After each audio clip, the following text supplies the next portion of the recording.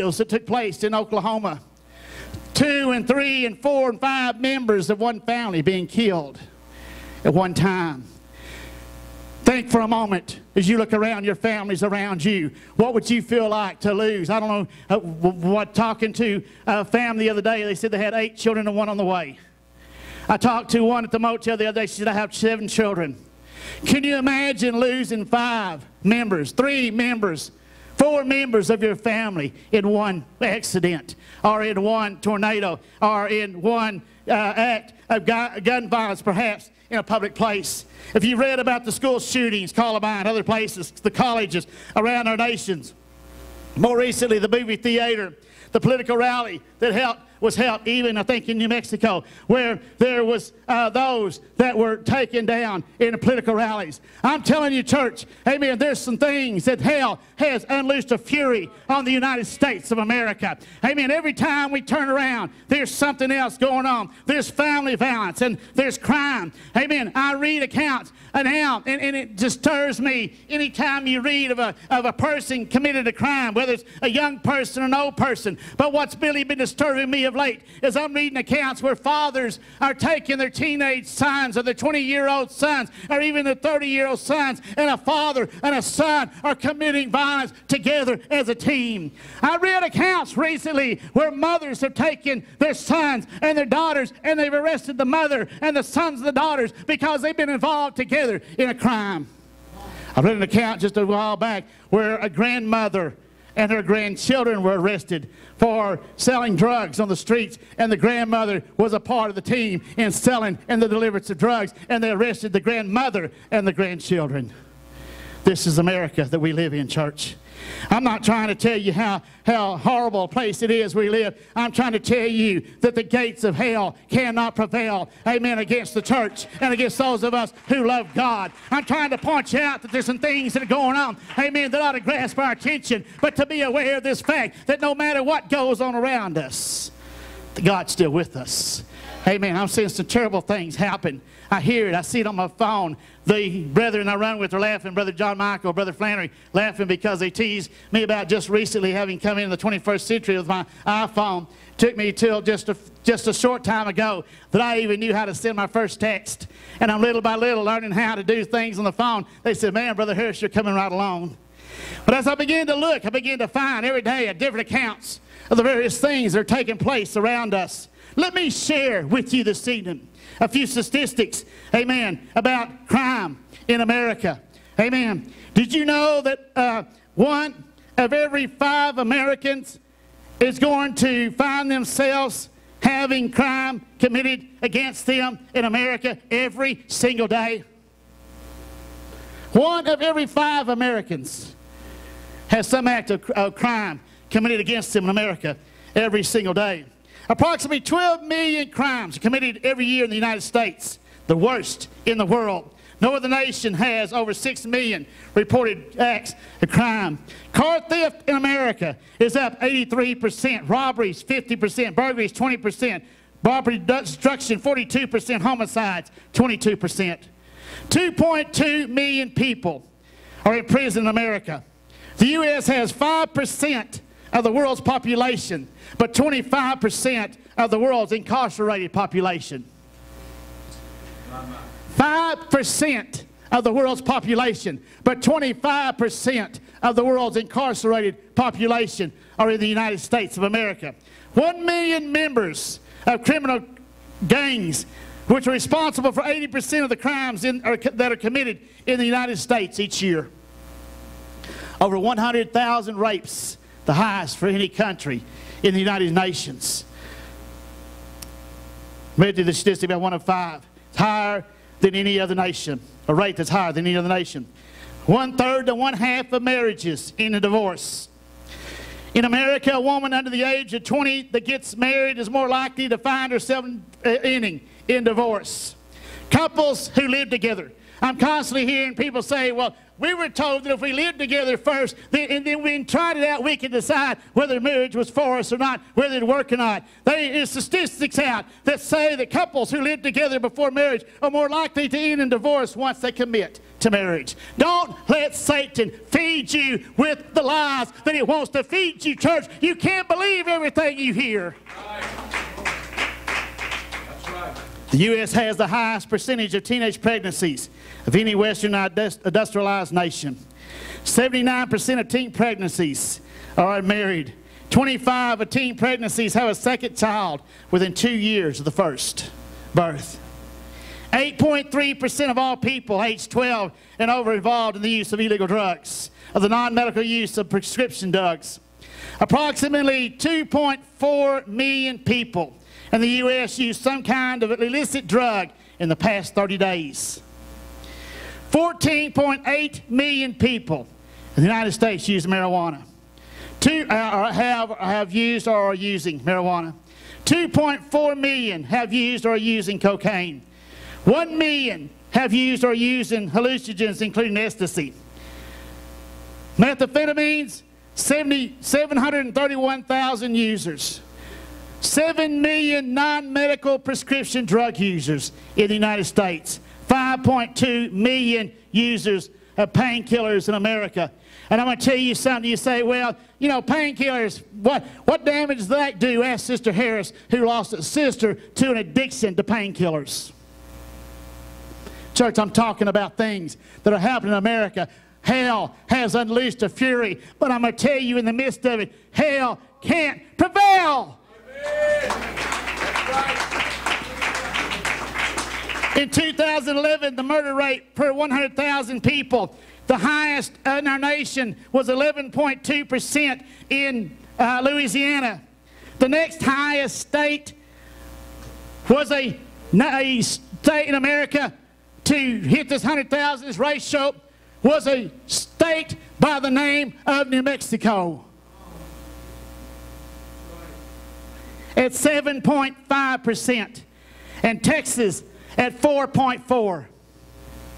It was in the 80s, the 1980s, that the city that I live in, Odessa, received the horrible distinction of being the murder capital of the United States of America, having more murders in the city that I live in per 100,000 population than any city in the United States of America. 115 children a year are kidnapped by a stranger. The numbers are staggering, and I started to write all this down. I thought, I'll be here all night. But the numbers are staggering of kidnapped children by a parent, custodial parent, or a relative. It was up in the 250,000 children that are kidnapped by a parent, custodial parent, or a relative. 3.3 million reports of child abuse involving nearly 6 million children. Church, I'm going to tell you, there are some things going on in America that do not need to be going on. We're living in a place and a time. I'll go back to the scriptures in a moment. But I want to read some things to you. It says that hell can pass. It's surrounded. It was to go around, to achieve, to contrive, to despise, to devise, to bring about, to manage. We're seeing things happen in America that are disturbing. Every time we turn around, someone's wanting to take prayer out of our schools or out of the public altogether. To take in God we trust, amen, out of the currency, out the currencies that we have. One nation under God, they want to remove under God. It was in just this year graduation ceremonies. A high school senior, the valedictorian of his high school, asked the salutatorian and others in his group what they thought about saying a prayer, even though the school board of the district that he lived in said it was against the law for them to do so. Asked what it would be like to go ahead and say a prayer at their graduation. It was their graduation. Why couldn't they do what they wanted to? The salutatorian says, no, I don't think we need to do this. Well, the valedictorian took his message, his little note that he wrote up to be approved. They had to have an approved presentation. He took that up. He had it approved by the principal and the reciting parties of his high school. Members of the school board approved his speech that he was to give that night at his graduation service. But it said that as he approached the podium, he looked out over the group. He talked to several of his senior groups, members of the senior group that he was graduating with, and many of them agreed that he needed to say a prayer. He walked up to the podium to give his speech, and as he stood there before them, he looked out over the congregation. He talked to his family, talked to various ones. He said, I'm tired of Satan trying to dictate my life. I'm tired of Satan trying to tell me what I can and what I cannot do. And as he stood there, he lifted up and he took his speech that he had in his hand and he began to rip it and tear it up to pieces and throw his speech off to the side. The school board was sitting on the front row with the whole row on them right across the front. He looked over at them, every one of them staring at him like, what in the world have you just done? What do you call yourself doing? This young man wasn't through. He said, I've got something for you. He said, I've got something I think that you need to hear. And so he said, let me do this for you. And so he turned in his Bible and he began to read, Our Father, which art in heaven, hallowed be thy name, thy kingdom come. Oh yeah, church, amen. He began to recite the prayer, amen. They did the same thing that you're doing. They began to stand and they began to applaud, amen. They began to whistle, they began to scream out. Someone ought to give their praise up to God, amen. He recited their prayer. He said, I'm not letting that be taken away from me, amen.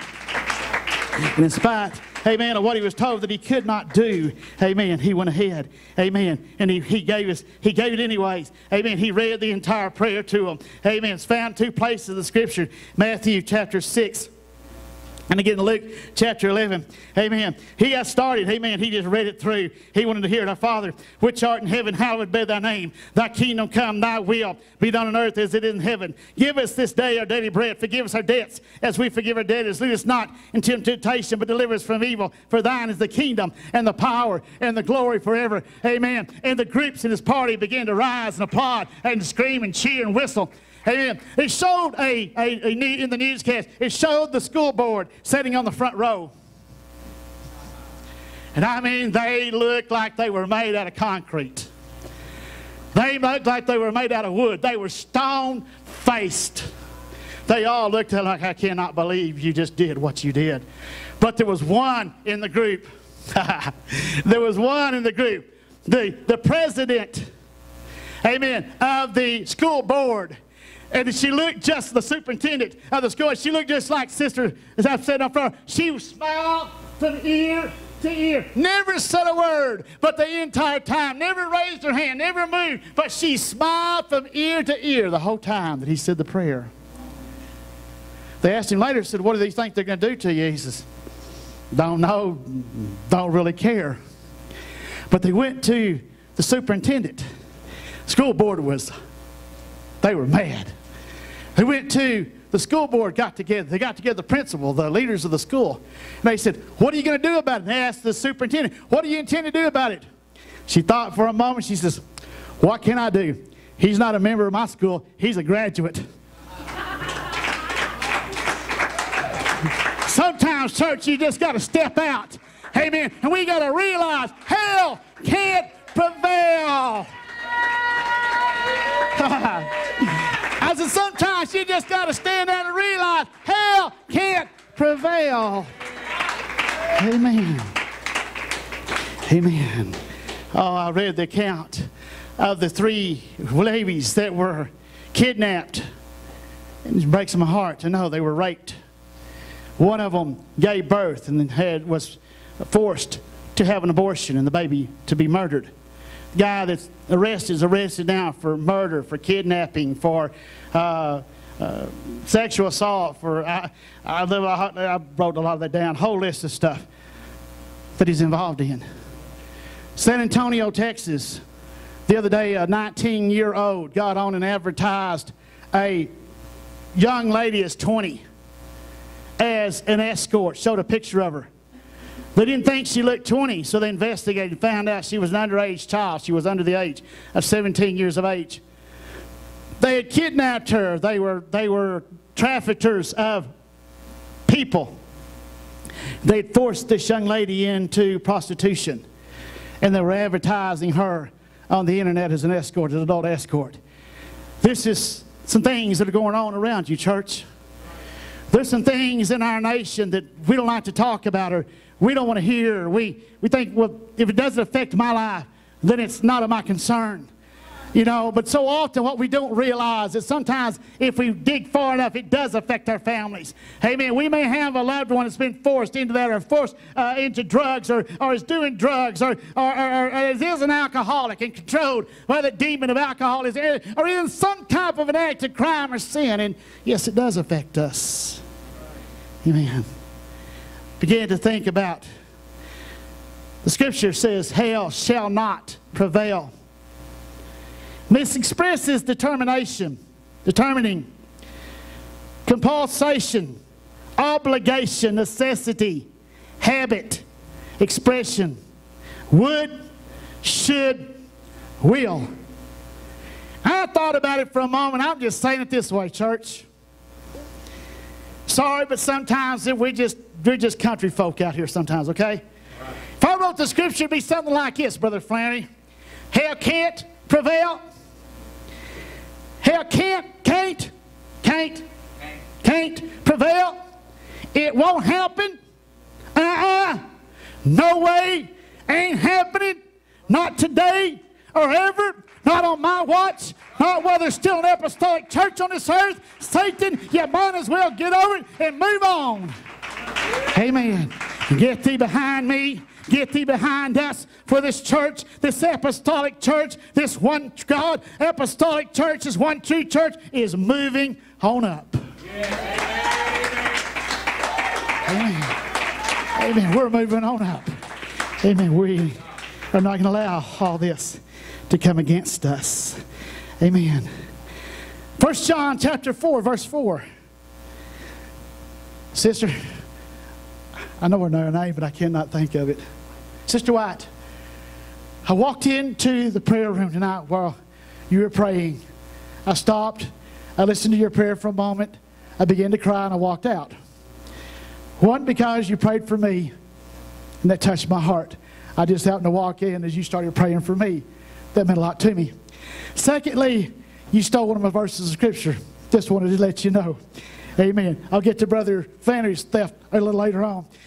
But as you were praying, I heard you use this verse, 1 John 4:4. For greater is he that is in me than he that is in the world. Amen. I'd written down Romans chapter 8, verse 31. If God be for us, who then can be against us? Amen. Isaiah chapter 59. Brother Flannery, would you get your Bible and turn to Isaiah chapter 59 and read verse 18 and 19? You might as well read it for me last night. You stole it from me anyways. I looked over at my wife. I said, no, he's not only trying to preach my message, he's trying to steal my verses of Scripture. Amen. Isaiah 59, verse 18, 19.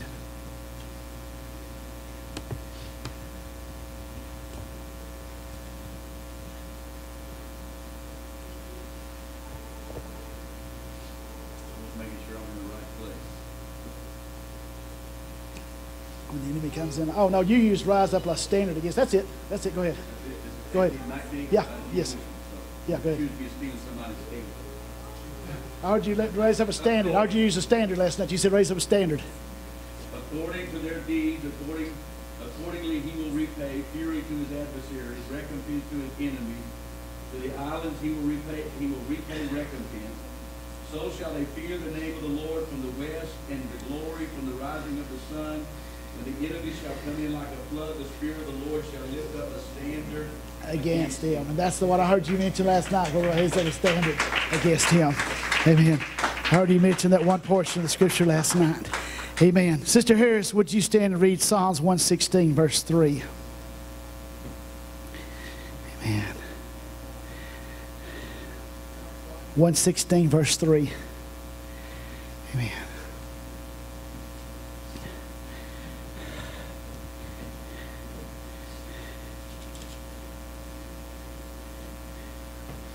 Sorrows of death compassed me, and the pains of hell gat hold upon me.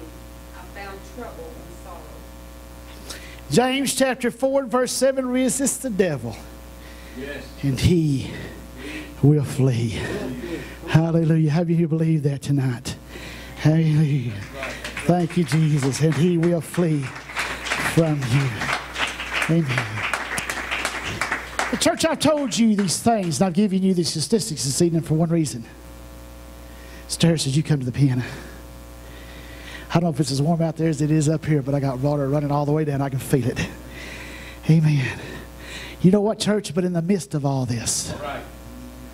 hell can't prevail. Right. No way, ain't happening. Not on my watch. Not as long as there's an apostolic church. Come on. Because, Brother John Michael, would you stand? Sister Amy, where are you? Is she in here? She's busy. Amen. Brother John Michael, 4 years ago, built New Hope Pentecostal Church. And it still stands today. Come up here by me, bro. I need you by.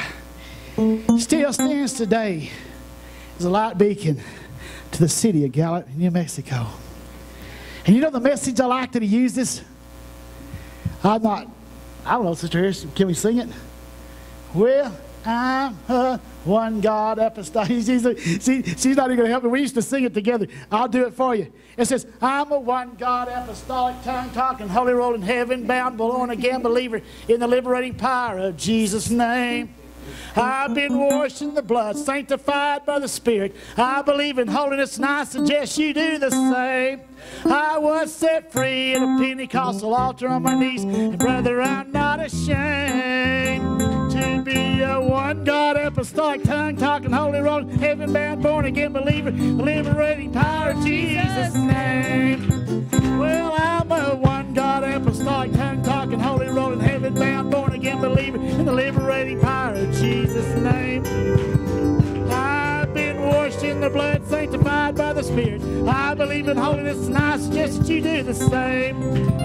I was set free at a Pentecostal altar on my knees, and brother, I'm not ashamed to be a one God apostolic, tongue-talking, holy rolling, heaven-bound, born-again believer, the liberating power of Jesus' name.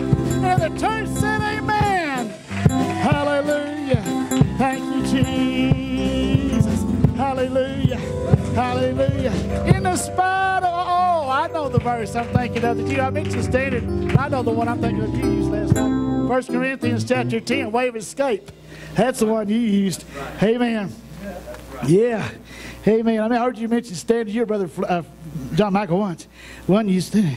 Amen. You can be seated just for a moment. I'm almost through. Amen. 1 Corinthians chapter 10, verse 5 through verse 14. This is the one Brother Flannery used. Amen. One of them last night mentioned standard, but he used this one. Amen. Make sure I'm in the right spot. Amen. Many of them God was not well pleased, for they were overthrown in the wilderness.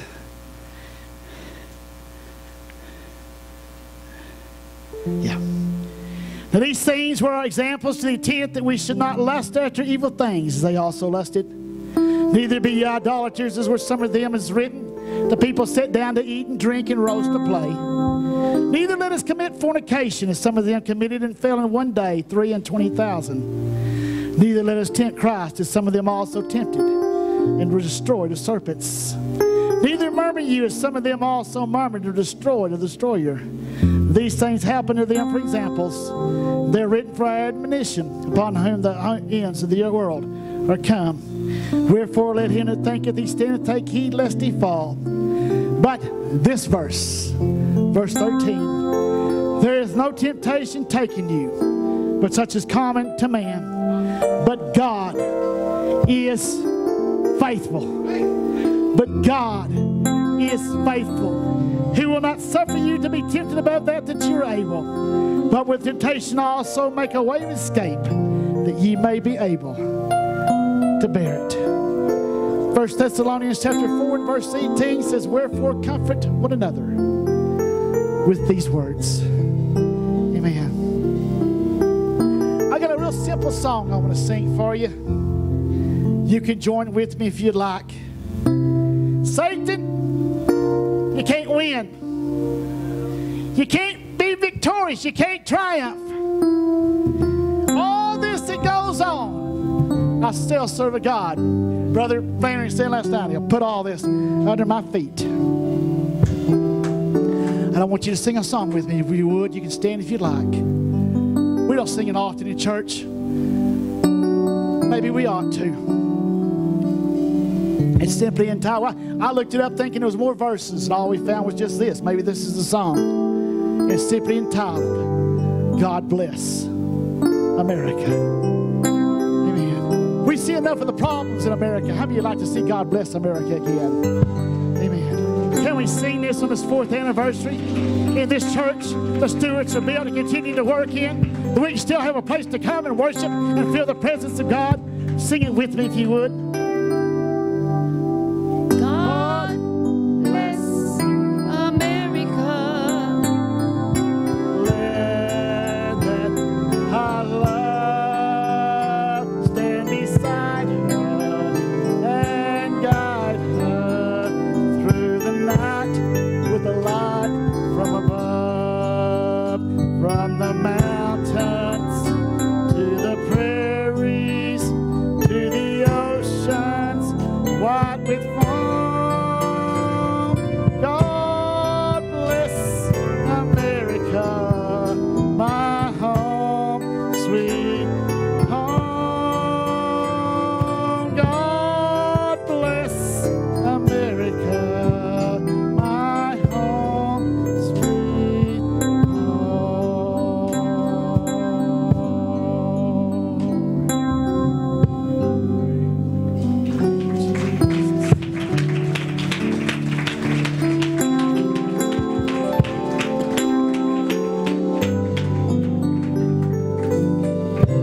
But I feel like I need to finish with one more song. You see, how many are glad to be in this church tonight? How many are glad tonight that in the midst of all that goes on around us and all these statistics I shared with you, that we know that God can't prevail? How many are standing with me? He can't. He won't. Ain't happening. Not on my watch. Now or ever. As long as there's an apostolic church. Satan, you're not going to prevail. And there's a reason for that, and that is this. I'm in this church, y'all. I'm in this apostolic church. I'm in this church from the top of my head to the sole of my feet. I said, I'm in this church from the top of my head to the sole of my feet. I am wrapped up, I am tied up, and I'm tangled up in this church. 4 years. Oh, I got one more thing I left out. Be seated for a moment. I want us to sing a song. You're fixing to come down and you're fixing to worship. Just get ready. You got your engines revving? Go ahead and rev your engines. Go ahead and rev your engines for a moment. Rev your engines for a moment. I'm gonna give you some more bad statistics. I'm gonna give you a reason to shout. We're gonna sing this song here in a moment. I'm in this church. The last time I was here, Brother John Michael, I preached from the church. You remember I told you that one of every 3 churches started in America will fail within the 1st to the 3rd year. That as long as you stood in and made it for 3 years, your chances increased tremendously of this remaining a church. The reason for that is after 3 years, he knows who he's got in his congregation, who he can trust, who he can't trust, who's serving God, who's not going to serve God, who will, who won't, who can, who just can't do it. And already I've seen, boy, this group, you get the prayer team back here. In tune, stand up.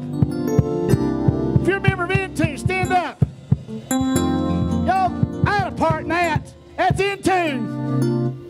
That's their praise team. You see, you can build on that after 3 years. You can't do that in the first 2 years. You don't know nothing about nobody. Less than 20% of Americans attend church regularly. Less than 20% of Americans attend church regularly. I'm not talking about the ones that come on Christmas and Easter. I'm not talking about the ones that come on Sunday morning. You don't see them again the next Sunday morning. I'm talking about the ones that come every time the church doors open. Less than 20% of Americans attend church regularly. 3,500 to 4,000 churches close their door every year in America. They say that the open doors, it opens pretty close to the same number. But boy, some of the things that are open today they call church scares me to death. Most church closings in the first of the third year after opening. Amen. But you know what, church? You got a church here that was built on a rock. This church was built on a rock. This church has got some foundation under it. This church has got some truth under it. Amen. You can sit. We sat there last. I don't know any of you by names. Y'all just have to excuse me. This little short sis. Michelle, stand up, baby. Give this girl a hand praise.